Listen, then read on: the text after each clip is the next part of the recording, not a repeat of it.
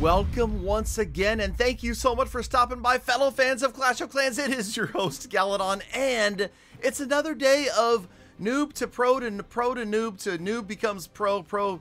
You get the point. Okay, so yes, we are indeed going to take a look at Warden Walk Super Witch. All right, WW Switch. I know there's some fancier name for it somewhere, but we're just gonna go with that because Tribe Gaming recently has been pulling all sorts of 3 stars with this attack strategy against these fully maxed out Town Hall 14s. So of course, it was time for yours truly, the average semi-noob attacker, to attempt, after only taking a look at a couple of these. I believe we have 3 in today's episode that I'm going to try to watch carefully, copy the army, and more or less loosely the attack strategy as well, although that's going to be tough. Remember that these attacks are tailored for specific bases in these wars, and to do this in Legend League, it's going to be hit or miss. Obviously, the Grand Warden, it's a Warden Walk in the beginning, taking out one entire corner, and more importantly, getting high value against critical defenses, and in this case,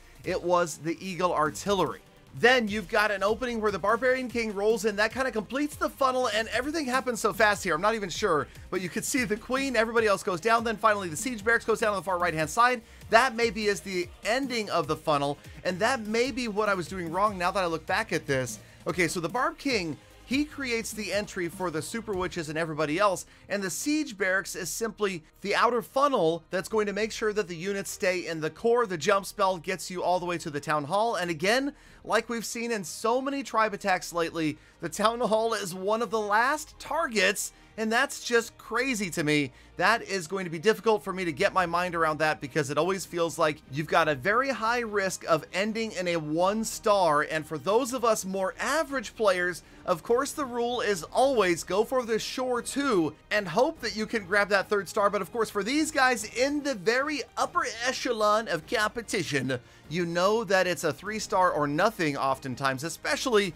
when you're facing those crazy clans like Queen Walkers and so on and so forth. I mean, yeah, there's going to be a ton of triples in the upcoming worlds, and you know you've got to be going for the 3-star every single time. So, yep, there goes the Town Hall, not a problem apparently. And man, I'm telling you, I haven't said their name yet because I do think it's the worst name in all of Clash of Clans for a troop. But the Super Witches summon the big giant Larry XLs that are known as Big Boys. And the Big Boys are the big tanks that seem to help wipe out most of the defenses, and although they're effective, their name is still the worst in the game. The attack, however, appears to be one of the best in the game, as yes, it's going to be an easy, overwhelming 3 stars with lots of Larry XLs still left alive. So this is kind of what gave me the idea that perhaps we should be looking a little more closely at these attacks and then trying them ourselves. So let's move on to, yes, one of my favorites in all of Tribe. It's Eve Check. Love to watch him, and he's going to be doing it as well. And you'll notice the army basically identical. The entry almost exactly the same, except for this time not focused on going after the Eagle with the Warden Walk. However, you'll notice on the top right-hand side, the entry has already been made to the enclosure that holds the Eagle. So you know he's got plans to get in there, and this is again where it just becomes more difficult for the average player because somehow, despite all of those external trash buildings, EveCheck knows he's going to get somebody in to wipe out the Eagle early, and you can already see the pathing down the middle to bring in the Super Witches and everybody else. We just have to wait for it to kind of form up and happen as the Warden is going to take out the Inferno Tower first. There's the Barbarian King and Siege Barracks, and together they will get in and wipe out the Eagle. Somehow, someway, I don't know how it happened, but it will. And then everybody else goes down the middle. There's the jump spell, and again, the Town Hall is on the far side. Come on, what are you doing? The Town Hall is so far away, but the confidence is high. The Royal Champion will be the one that rolls in from the right-hand side here with all of those wizards and annihilates the Eagle artillery. So go figure, sure enough, it was a plan. The Eagle does get some shots off before it gets wiped out by, well, actually, it was the Hog Riders as well. And remember that, we're going to bring Hog Riders in the siege barracks, a second jump spell to get all the way across the base because the funnel from the bottom of the Warden made sure that that was the only place for these units to go, and the big boys are going to lead the way right ahead of the Super Witches and everybody else. And sure enough, right into the Town Hall enclosure, and the Royal Champion survives long enough on the top right with the help of the Hog Riders to wipe out another Inferno Tower. And then by the time we've gotten to the Town Hall, it's a single target turn on. Those are not as threatening because you've got so many units, although at this point actually there's not that many units left. In fact, it didn't look like there was a shot at a 3-star right here, but it's going to happen somehow, some way, and the Royal Champion is going to help out with her ability. You've got the Archer Queen as well at full health, a couple of cleanup troops doing high value work, a balloon on the mortar, there's an archer, there's a wizard tower, and I'll be honest, at about 35 seconds left in this attack, as I was recording it, I looked and I thought, wait a minute, am I recording a fail, a 2-star attack accidentally?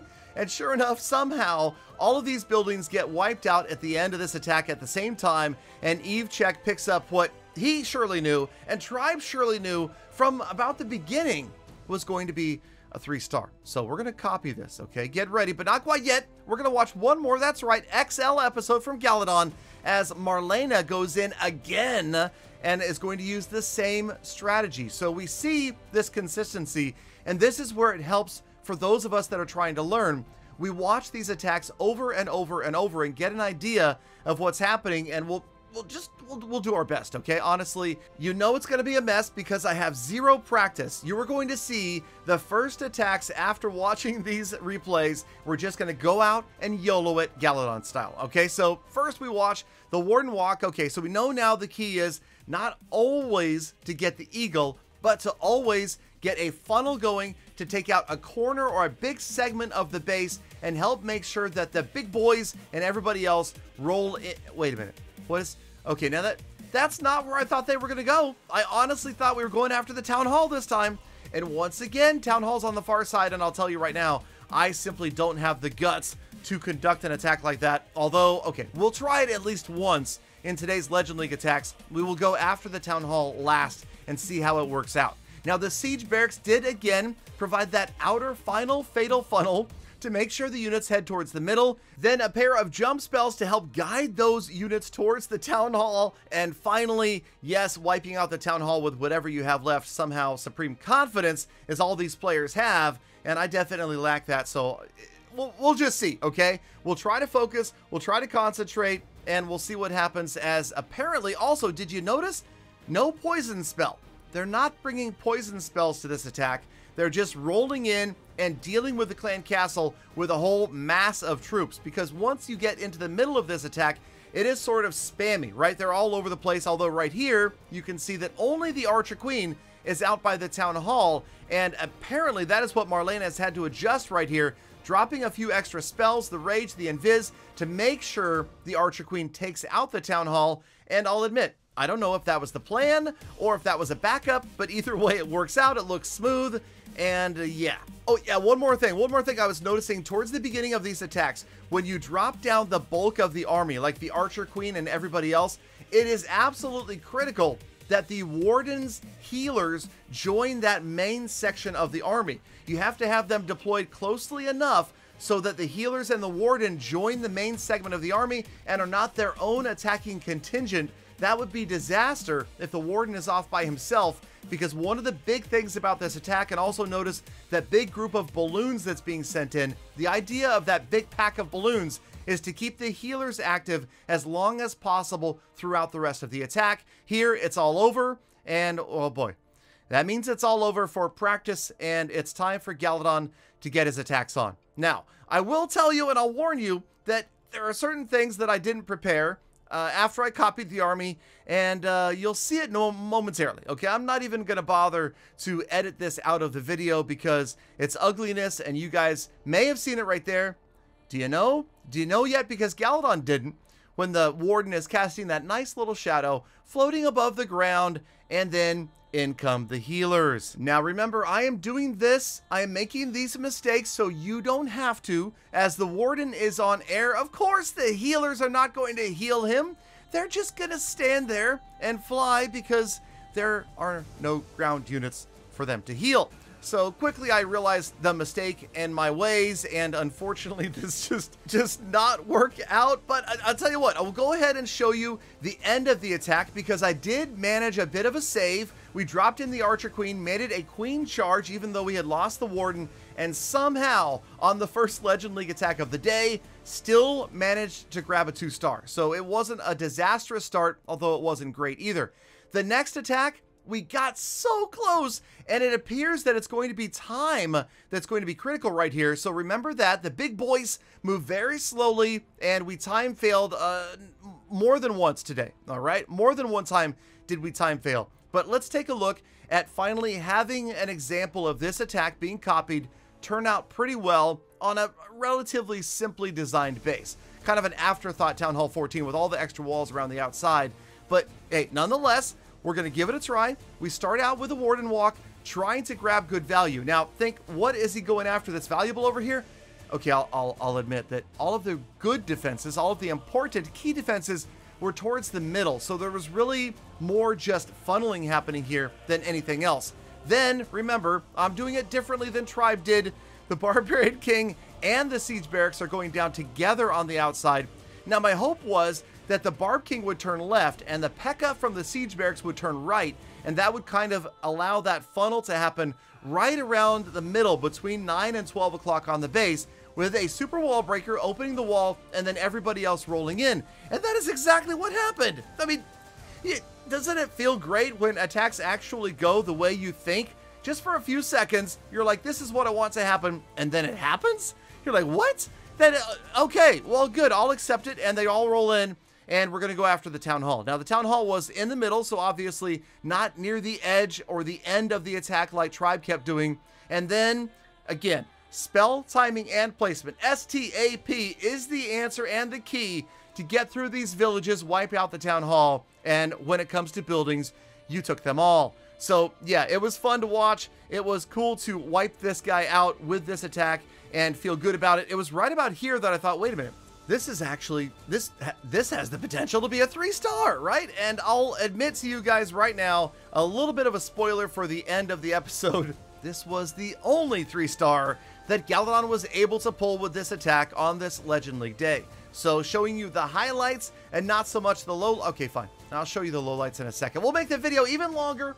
For those of you that want longer Galadon videos, enjoy as I babble away about how all of my attacks failed except for this one. So no, we'll have to also tell you this. A 2-star in Legend League is not a failure, especially for an average player. I would say if you can get above 80% on every single attack, you're doing well. And so the key is probably avoiding the 1-star, which again makes me think that perhaps this army is not the best for Legend League, because obviously this was a tailor-made army after a specific type of base where you're going to be chasing down that Town Hall as the last building. Right here, somehow we managed to have enough time. Notice the Super Witch going ham against the Expo, and believe it or not, oh, the last shot from the Super Witch takes out the Expo, and that may have made the difference. As we were short on time but still had a ton of units and big boys left, the Archer Queen rolls in, takes out the final building, and we pick up the 40 trophy 3-star. Now, I will admit that I did not really copy Tribe's strategy to a T for almost every attack, but then I decided on this final, the 8th of 8 Legend League attacks, I would go ahead and try to be a little more daring, a little more risky, and start the Warden Walk after the Eagle. But again, look where the Town Hall is.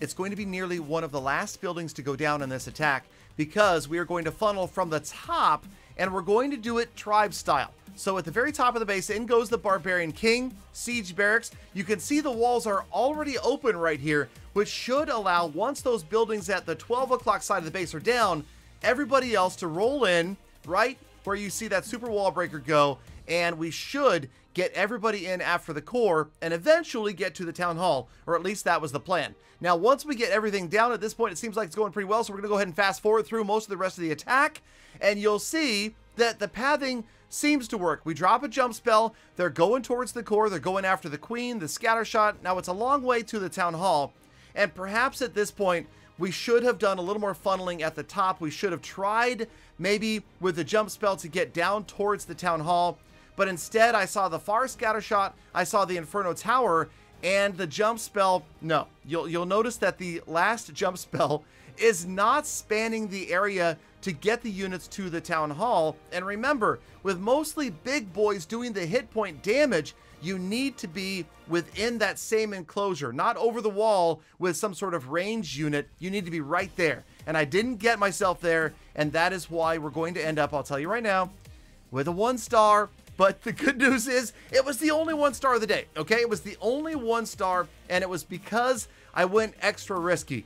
Maybe the spell timing and placement a little bit messed up. I thought maybe the invisibility spell would help out right here. But again, they're too far from the town hall, and nobody's interested. The Archer Queen, she's got full health and her ability, but yeah, you guessed it. She is going to go to her right and not to her left. And again, look, she's got 2 big, thick walls to get through. No chance that she's going there. And at this point, we knew we were doomed to pick up a 1 star on the final attack of the day. On a day that had gone pretty well, and I'll show you the numbers in just a second.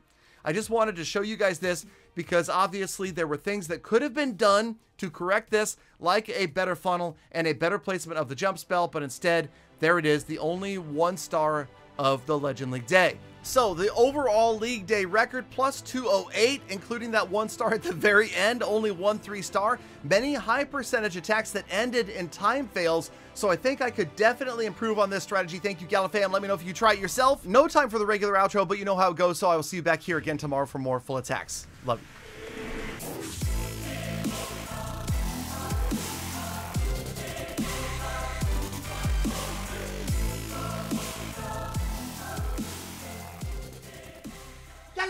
Galadon, no time for your outro. I wait the whole episode every day for just that part.